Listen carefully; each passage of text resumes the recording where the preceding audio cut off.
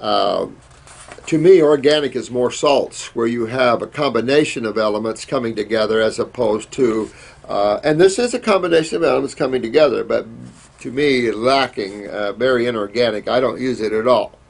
I think it touts to be very absorbable, but again, minerals aren't really, too many minerals, too earthy, can have a lot of problems. So that's why your fruits and your berries and melons don't have the heavy minerals like the foods growing in the ground. But that'll tie you to the ground. And really, we're a higher evolved species. We don't live, I mean, if we were to live in the wild, it wouldn't be on the ground. We have very little protection against the elements. So we would be tree dwellers. Same problem. See? So we have to start thinking about that in our diet as well. Our potassium-rich fruit says, oh, I see that same one. One love, one hugs. Thank you. Same again. Yep. Dear Chris, I thank you for this. Can you list these recommended products at the cost? This is for Chris. Oh, this is one comment. Hey, Scorpio Plus. We're trying to figure out, Dan the man told us not to label them this way because when people Google our site or Google something, they can't Google question and answer. So he said if we turned this around, so this was Dan the man that told us to do it this way. So Chris is coming up with a different way. If you guys want to help him that way, we want to grow. We want people to grow. We want people to get out there and be able to get a hold of us so we can help them. And the only way I know is to fix it so, and I'm not really cool on the, where'd this come from? Yeah, this is Brian Adams. Hey Brian, thanks buddy. I'm sure, I don't know if you probably don't follow our YouTube, man, but oh, Brian Adams is trying to get me and Deepak together. I don't know, Deepak, I think a lot of that guy. Still a medical doctor, but I think a lot of him. But Indian people have a lot of spirituality as a rule, so I really like that. They look at life through consciousness and intelligence as opposed to physical forms. In other words, if you're talking about an omniscient, omnipresent, omnipotent being, there's no way that being has any form to it. You can't be in all places and all times and be all powerful and have a form to yourself. You're seeing the form, pieces of them all around. This is all the illusion. This is all the dream of the Supreme Being. And we're, the dream is it in action. And then when you come to realize that, you'll start appreciating yourself more, guys. This is a Bo. S-N-H-A-S. Boson Haas. Hi, Dr. Morse. I appreciate what you're doing for the... Thank you, my friend. Thanks. Appreciate that. We're all angels here, guys, and it's time we hold hands and walk together as one. Thank you. I have a question. What is the best treatment? I know, so how you put it, for large uterine fibroids? Good question. Well, same type of thing. And I probably would try to douche and get my hips up in a tub and try to get that Heal-All Tea up in the uterus if you can. But the big deal is systemic, and that is the kidneys and the adrenal glands and getting that lymph moving. You could probably use some castor oil packs to help with that and maybe loosen some of it up a little bit, but this is what happens. Acids make things hard as rocks. You're probably not going to like what I have to say. If it's too big and you're having too many problems, then you might have to go under the knife and have it removed. If you have the tenacity, the strength to hang in there, then you've got to do some fruit fasting. You really, this is a job. It takes a while. We've had big ones out. I'd say the biggest one we've gotten out of a lady was probably grapefruit size. But you get any bigger, you got a lot of work ahead of you. So it depends how big you're dealing with and all that. But again, you could do the Heal-All Tea. I would probably douche anyway with it for 2-3 weeks easy, at least once a night. At the same time, I'm going to pound the GI tract, the kidneys, the adrenals, and really get my lymph system moving. This is all about your lymph system again, and really hit that hard here. Thanks for the question. A lot of women fighting that, but it's just that lymph just rips people apart like that. This is one on low blood pressure. Be here now. I love that. Be here now. I used to walk around and just say that to myself all the time. Be here now. Be here now. Be here now. We have to gain our spirituality back. That mind has taken us so far down the tubes of creation. We have to get ourselves back.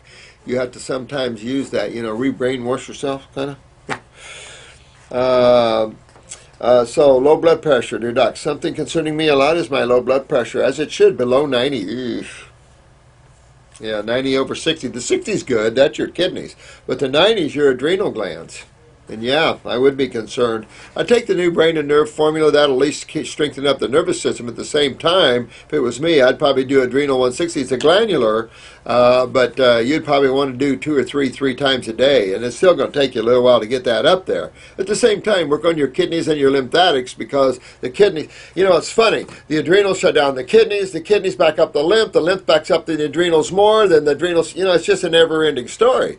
So you want to really get on the kidneys and lymphatics simultaneously. You're working on your adrenal glands, believe it or not, and also work up the gut and clean all that out too. I usually feel exhausted. Well, you would, that your adrenals are like a battery charger.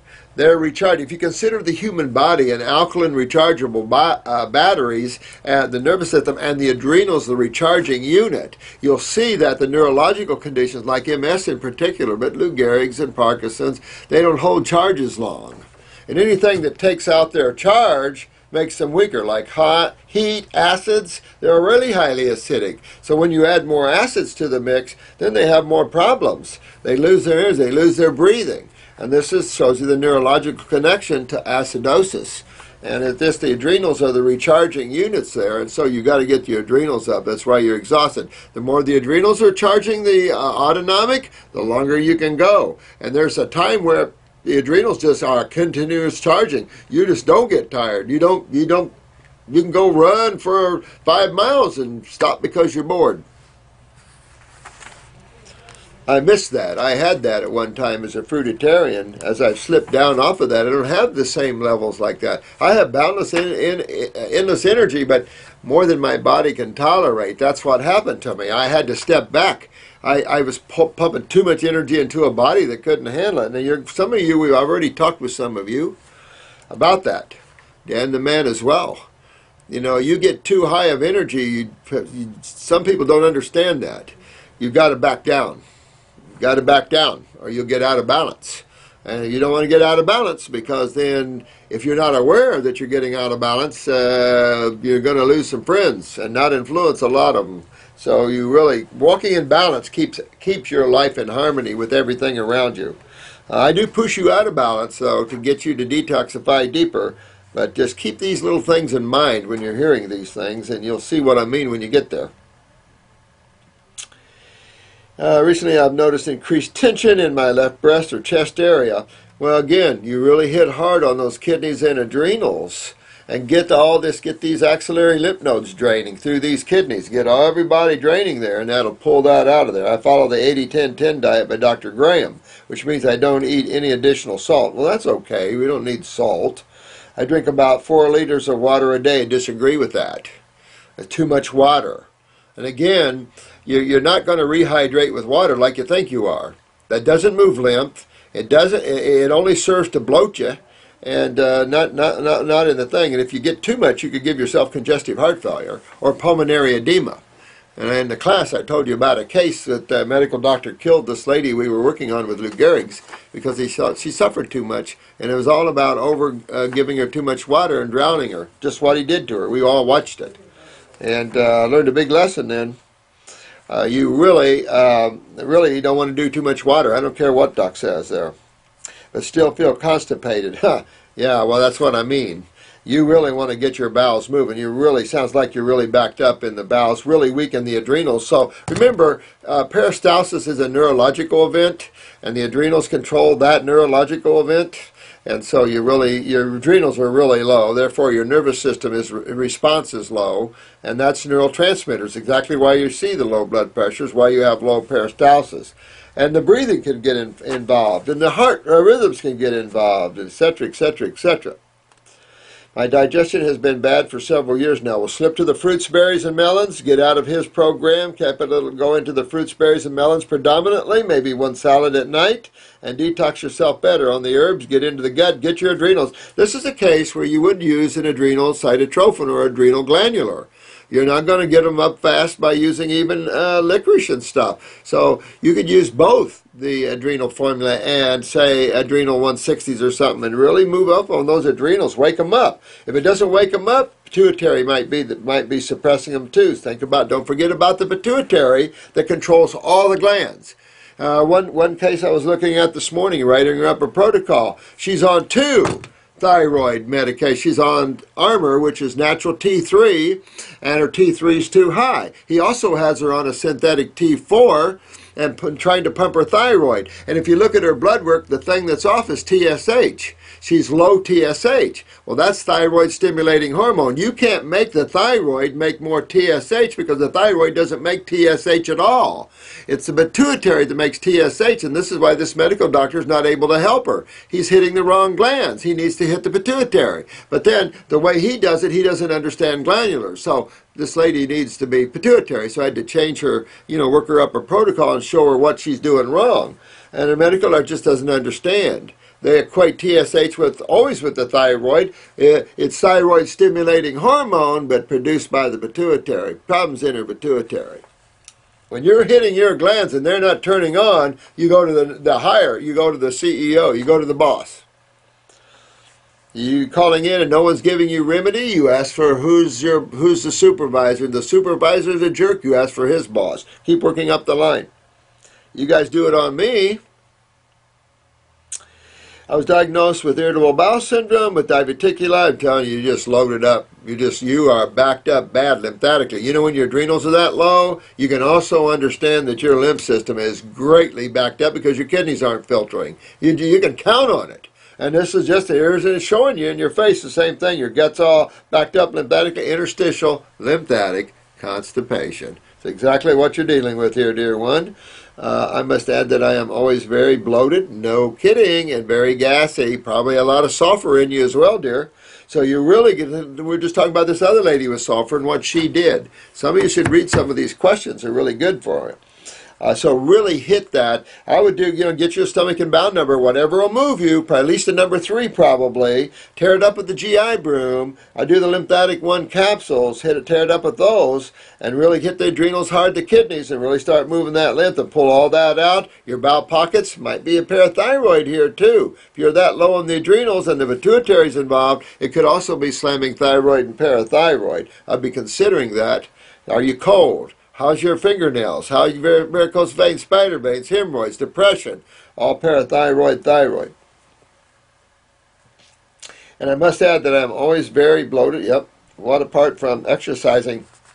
I wouldn't exercise right now. I'd settle down and start thinking about how do I move lymph chemically and magnetically, not through activity, because you're trying to make something happen that won't happen, and you're going to get worse by doing it. You can't exercise your kidneys and adrenals well. Impossible. And that's where a man has to stop and think. You can't make everything happen through exercise. You cannot do it. And I've been over with physical therapists, and finally some people are getting it out there. Rest for a while you work on this like all the other animals. Get your kidneys and adrenals up and filtering, and then you go out and pound the pavement. But wait until you get it filtering, or you're doing yourself an injustice here. Look at what the animals do in nature. They rest when they're sick.